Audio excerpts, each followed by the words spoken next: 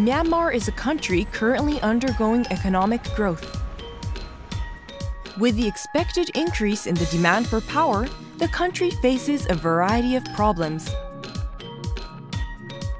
They include the deterioration of power facilities, blackouts over wide areas due to the shortage of facilities, electric shock accidents, and power shortages.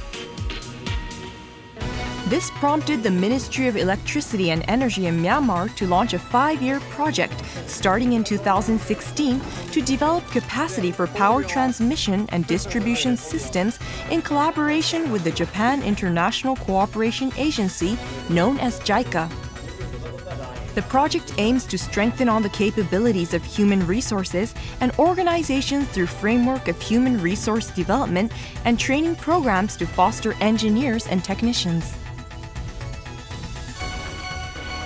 Participants aim to improve their technical skills for solving problems,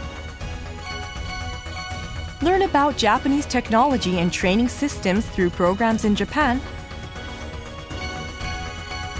and taught their acquired skills and know-how to engineers in regional cities.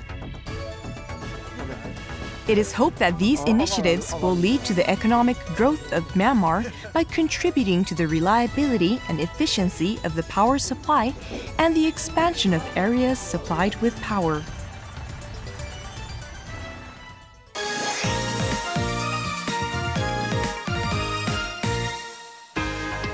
Instructor candidates who are expected to work as training instructors at the Ministry of Electricity and Energy in the future learn about designing, constructing, and maintaining power facilities.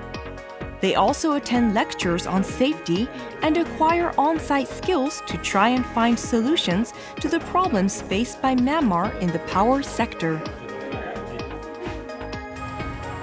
The deployment of switches known as SOG circuit breakers is a part of these efforts. In conventional power distribution systems, a fault in one part of the system led to a blackout across the entire system. But the deployment of this switch allows power to flow up to the point where the fault occurred, preventing a blackout across the entire area. Demonstration experiments are currently underway to determine the extent to which blackouts can be mitigated.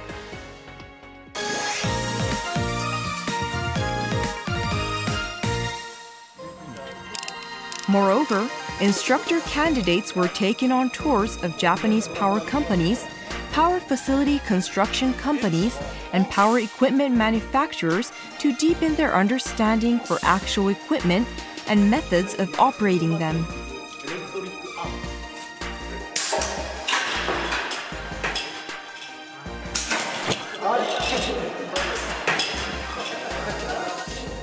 The candidates gained first-hand experience of the importance of safety measures.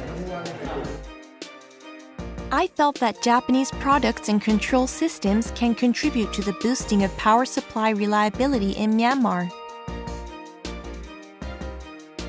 The Japanese training system is systematic and extensive, so I would love to deploy it in Myanmar too. The Ministry of Electricity and Energy put together a working group in an effort to establish a sustainable human resources development system.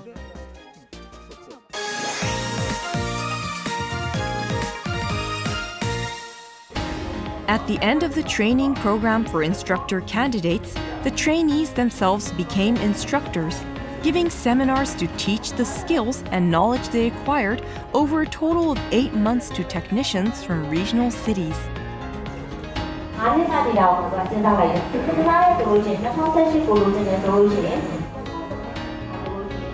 The materials used in their seminars were prepared by the candidates themselves, based on what they learned from JICA experts and during their training in Japan.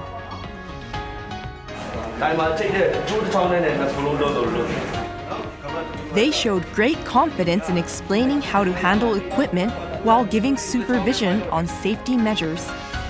They also showed no hesitation in answering the questions of regional engineers.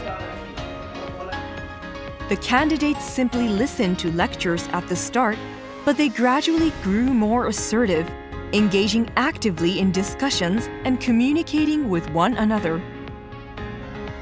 The textbooks used in the lectures were prepared to allow the Ministry of Electricity and Energy to continue training people on their own even after the end of the project. Training facilities simulating power distribution facilities and other training equipment were also prepared for the project. In the future, the candidates who are now instructors recognized by the Ministry of Electricity and Energy will pass on their skills to younger electrical engineers in Myanmar.